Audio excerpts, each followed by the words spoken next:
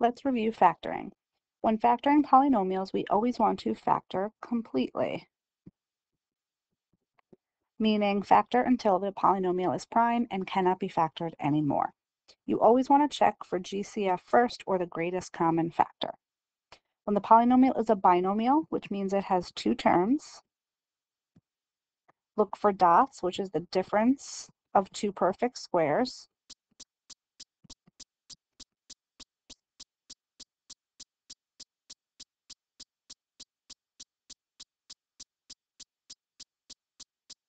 Or if it's two terms and it's not dots, check for the sum and difference of perfect cubes, which we use the acronym SOAP for in order to help us remember the signs. When a polynomial is a trinomial, which means that it has three terms, you're going to look for the AM method or the AC method, and that's when there's a leading coefficient.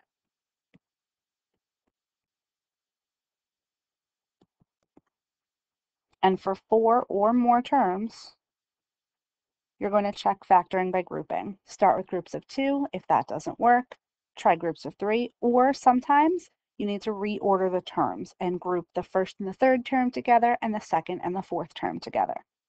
When the questions look more complicated, you want to look for structure, and there's another challenge video to look at those. So remember that we're always going to check for GCF first. In example 1, 16x to the fourth plus 54x, these can both be divided by 2x. So I'm going to put a 2x on the outside and divide. 16 divided by 2 is 8. X to the fourth divided by x is x cubed. Plus 54 divided by 2 is 27, and the x's are going to divide out. What's left over in here is a binomial, and everything is a perfect cube, so I'm going to use SOAP. I'm going to bring down the 2x on the outside. I'm going to set up a binomial times a trinomial, same sign, opposite sign, always positive. If you need to show work on the side, the cube root of 8x to the third is 2x, and the cube root of 27 is 3. So those are the pieces I'm working with. Those cube roots go in the first parentheses, so 2x plus 3. Then 2x squared is 4x squared, which goes in the next spot. The product of them, 2x times 3, 6x goes in the next spot, and 3 squared is 9, which goes in the last spot. So this is my polynomial factored completely for example 1. Example 2, there's no GCF, and there's a trinomial, which means it has 3 terms. There's a number in front, a coefficient in front of the x squared, so I'm going to do a times c. So 3 times 2 is 6, so I'm now going to multiply to 6. So I either am going to use 1 and 6 or 2 and 3. I'm going to bring down my two outside pieces, 3 squared, 3x squared, blank, blank, minus 2. We're going to split this 5x into two pieces, and the terms need to combine to give me 5 back. But how do I know what to choose? It's either 1 and 6 or 2 and 3. It comes from these pairs over here. I'm going to use my sign trick where I bring down the first positive. Positive times a negative is a negative. So that means I'm going to choose 6x and 1x. Now I have 4 terms, so I'm going to factor by grouping. My first two pieces can both be divided by a 3x. When I take out a GCF of 3x, I'm left with x plus 2. This sign always comes out for your next pair. This grouping has a GCF of -1, and I'm left with x plus 2. At this point, if my two binomials don't match, something went wrong. They do match, so I have x plus 2, and I have 3x minus 1. Remember that in order to check factoring, you could always multiply back out. So if I wanted to check on the side over here, I could do x plus 2, 3x minus 1, and when I multiplied it back out, I should end up with my original question back. Moving on to example 3. Once again, I have no GCF. I have 3 terms, and I have a leading coefficient. So 7 times 3 gives me 21. So it's either going to be 1 and 21 or 3 and 7 that I'm going to choose. My outside pieces of 7x squared and 3y squared are going to come down. I'm going to use my sign trick for my two blank spaces. Plus, plus. Both terms are going to be xy terms because I'm splitting up the 10xy. So I need to multiply to 21, which is my a times c, and I need to combine to 10. So it's going to be 7 and 3.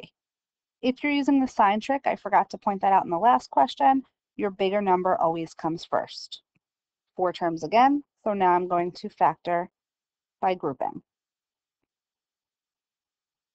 In my first two terms, a 7x is the GCF, so I'm left with x plus y. In the next two terms, 3y is my GCF. I'm left with x plus y. My binomials are the same, so I have x plus y times 7x plus 3y. So don't be intimidated when there are two variables. Just apply the AC method and it works itself out. Example 4. Right away, I notice that there are a lot of terms here and there's no GCF, so I'm going to attempt to factor by grouping. It may look like you want to combine like terms here, but many times combining like terms makes it more difficult. So I'm going to start by attempting factoring by grouping. If that doesn't work, then I would go ahead and try to rearrange, or I would go ahead and try to combine my like terms. I like to start 2 at a time. If that doesn't work, then I try 3 at a time. Then I try rearranging. So if I start 2 at a time, my GCF here is k squared. When I take out that GCF, I'm left with k squared minus 4. In my next two pieces, my GCF is 8k.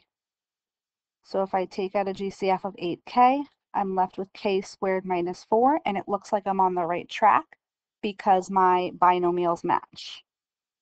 Last two terms, 48's a big number, so it might be hard to figure out the factors in your head without a calculator, but remember, you want it to be k squared minus 4 left over. So the first thing I'm going to look for is that I probably have to take out a positive 12. And 48 divided by 12 is 4. All of my binomials inside the parentheses match. So that comes to the front as my first binomial. And then my other 3 pieces come together as the second factor in the trinomial. Remember that you always want to factor completely. So I have to check, do either of these or both of them or neither of them factor further? K squared minus 4 is dots, difference of two perfect squares. So k squared minus 4 becomes k plus 2, k minus 2. My next factor is a trinomial. 3 terms, no leading coefficient. So I'm going to apply the AM method. Each parentheses gets a k.